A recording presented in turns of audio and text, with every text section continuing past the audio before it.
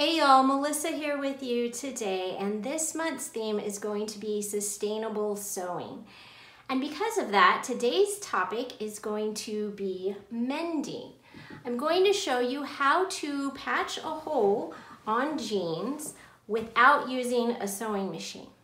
Now I have a different tutorial that shows you how to do this kind of patching with a sewing machine, but today we're going to be looking at hand sewing options like this or this to fix holes. The first thing you're going to want to do to patch a hole in your jeans is to make sure you have some scrap denim from elsewhere. So I tend to save this from things like if I'm shortening pants a lot, or if there's just an old pair that I've made into cutoffs, you can save the bottoms to use as denim for patching. The next thing I like to do is you can either put the patch inside the jeans or you can put it on the outside. And let me show you the difference here. This pair of jeans that I've patched, this patch is on the inside of the jeans. You can see it right here. Whereas this patch over here is on the outside. Now, if I'm going to be putting a patch on, you also want to finish the edges somehow. So one way I do that is I'll go and use my serger to go and overlock around the edges. That's one option. Another option is a blanket stitch, which is what I'm gonna do here. So I have this hole in the pants here. It's kind of high up on the thighs, and I'm going to be putting this patch over it. You want your patch to be big enough to cover your hole, but you also want to look at your denim. Like I can see some threadbare areas here and here that I think I need to make sure that my patch at least covers those or gets to those, or else I'm just going to have more rips right around my patch. So using a threaded needle, I like to use pearl cotton when I am hand sewing, and an embroidery needle. And then make sure that your thread is already knotted. And what I'm gonna do is show you how to do a blanket stitch here.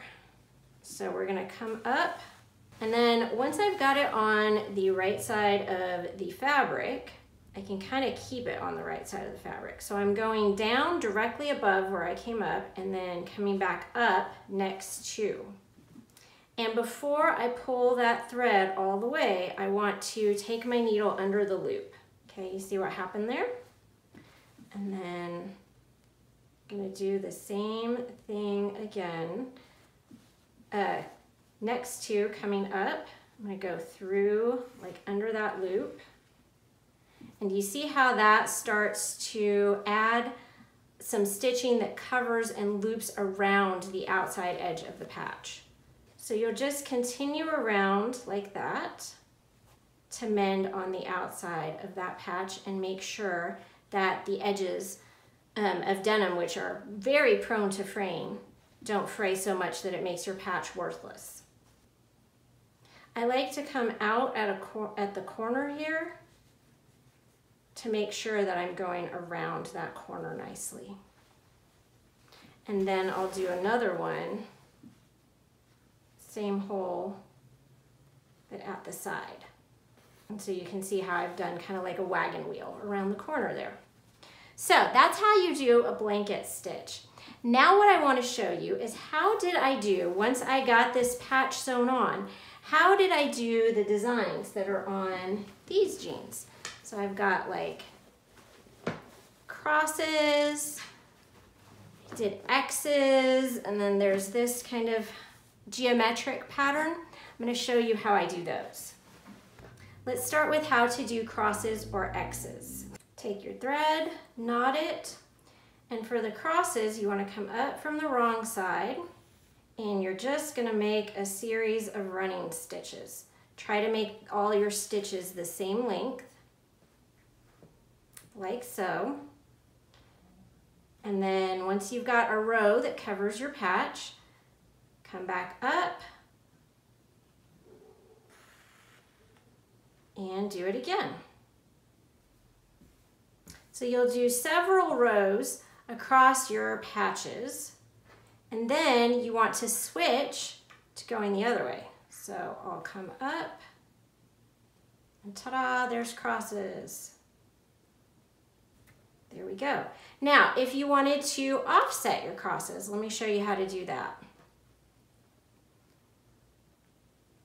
Start with your first row of running stitches. And then on your next row, instead of going directly in the same spots as your stitches, you're going to want to go in the gaps, like form your stitch across the gap. And sometimes it helps if you mark lines for yourself. I am just eyeballing where I want to go. Okay, once you have your offset rows and you've covered your patch, then that's when you start coming back the opposite way. So you're skipping every other row. And you can see there I've got my crosses there. And then here, I'm going to come back up. And you see how this starts to form the offsetting crosses. Now for the X's, I just did this, but then I did my lines on a diagonal. And that is how I got the X patches here. And then you can see some different, like these are offset crosses here and here. Let me show you one more pattern. I'm going to show you how to do this geometric pattern. To tie this off on the back side, you want to come back under a previous stitch, and then I like to come back again and wrap your needle a few times through that loop. And you can see, since I'm using, as an example here, like very heavy thread and thin fabric, how this is all puckering up. That's not as big an issue with denim because of it being thicker. You do want to kind of like flatten things out before you tie it off. Make sure that you're not adding puckers to it with your stitching. All right, here's how to do that other fun geometric pattern. Okay, you want your first two rows to be exactly the same as each other. And it helps if you imagine your stitches in a square. So you want the length of the stitch to be the same as the distance between your rows. Again, if you're nervous, you can mark this out with a ruler. I like to wing it. Your third row needs to be offset. So on your third row, you want your stitches to be in the gaps of the previous row.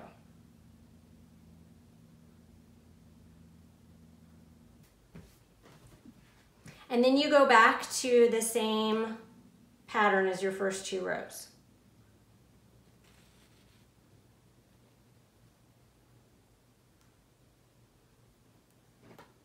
I'm going to do this one more time with the offset row, and then I'll show you what happens when you go horizontal.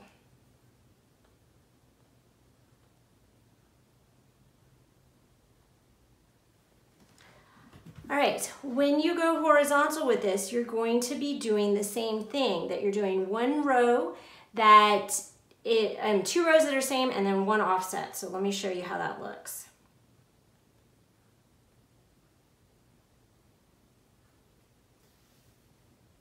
Okay, I want this row to be the same as that one. So I'm going here. Now this next row is going to be offset. So I want my stitching to go here.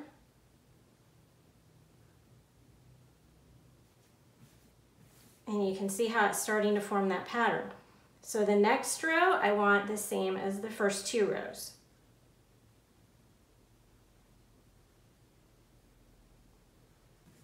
Okay, so you can see row 1, row 2, same. Row 3 is different. Row 4 is the same. Row 5 is going to be the same.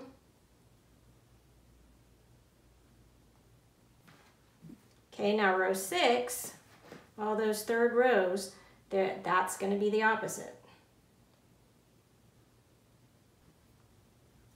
And then go back to doing the same rows. And there we go. You see how it starts to form that pattern, and it's literally, you just do 2 rows of the same and then 1 of the opposite.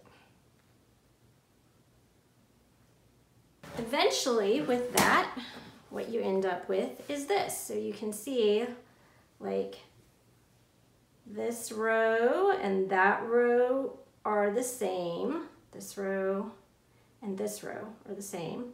And then the one in between them was the opposite row. So I hope you enjoyed this tutorial on visible mending, and I hope you make use of it to keep your favorite clothes around for longer with some fun embellishment that also serves a useful purpose. For more sustainable sewing ideas, check out the playlist that I've got linked here because I'm going to be doing this all month.